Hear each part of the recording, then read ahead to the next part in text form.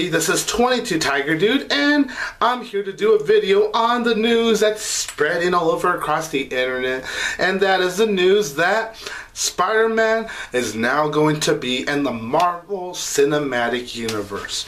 All I have to say is, that's pretty damn awesome. I do really like that news. I think it's a fair choice for Marvel and Sony to do, because Sony does still have the rights, but Marvel at least has the rights to put Spider-Man in the Marvel Cinematic Universe now, which I think is really cool. And it's fair, it's a 50-50 thing. This way Sony can still at least make money from Spider-Man. So I think that's the best deal they could go with. I think that's a fair deal, and I think it's a smart deal to go with as well. Now, I'll be honest, I know the Amazing Spider-Man franchise, most fans are not very pleased with it, but I honestly really enjoyed the two movies. I really liked the first Amazing Spider-Man, and I liked Amazing Spider-Man 2. I think they're both very well done movies. I am a little bummed that there's not going to be Amazing Spider-Man 3, however, just because the franchise doesn't have a conclusion. If you're going to start a franchise, at least give it a conclusion. I know most fans don't want to see an Amazing Spider-Man 3 because of how god-awful the first two movies are, mainly two in their opinions, but personally I still would have liked to see Amazing Spider-Man 3, and it's kind of a shame that, well, I'm not going to see what's going to happen in Amazing Spider-Man 3 now. But back to the positive side, however, I am happy about Spider-Man. Now, Andrew Garfield, he was a fantastic Spider-Man, but unfortunately, I think due to the comments of him saying how much Amazing Spider-Man 2 sucked, and just due to the fact that this is going to be a new Spider-Man in the Marvel Cinematic Universe, he's not going to portray Spider-Man anymore. So they're going to be casting a new Spider-Man, in which I'm very curious to see who the new Spider-Man is going to be now.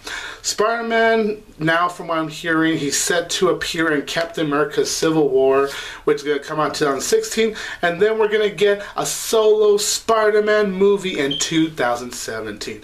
All I can say is that it's going to be so good to see Spider-Man in the Marvel Cinematic Universe, because yes, even though I did really enjoy the Amazing Spider-Man movies, I've been always saying, man, Spidey, he just needs to be in the universe. He needs to be in there. And now I'm happy to see that he's going to be joined aside the Avengers, and I really look forward to seeing him make his debut in Captain America Civil War. So you're going to get Iron Man, Black Panther, Spider-Man, Black Widow. You're going to get all of them in Captain America Civil War, and that's going to be badass to see right there. Spider-Man, Spider-Man. Now, due to the fact that we now have a Spider-Man movie, Marvel has changed around their Phase 3 scheduling.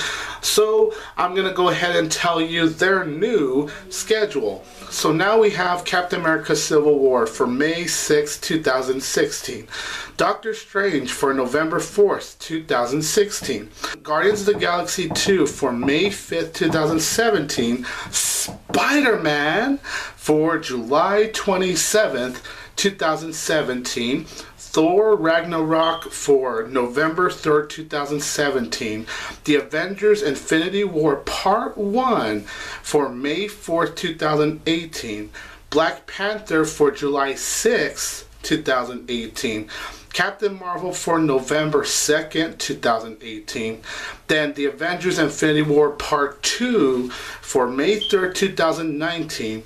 And then Inhumans for July 12th, 2019. In terms of Spider-Man being part of the Marvel Cinematic Universe now, I am very satisfied, and I just can't wait to see where Marvel takes Spider-Man in this universe. So everyone, of course, in the comments down below, let me know. Are you happy that Spider-Man's going to be part of the cinematic universe now? Did you enjoy the Amazing Spider-Man franchise? Are you sad to see Andrew Garfield go? Or are you happy that they're going to cast a new Spider-Man now? This is 22 Tiger Dude, and don't forget that I will always have Tiger Power.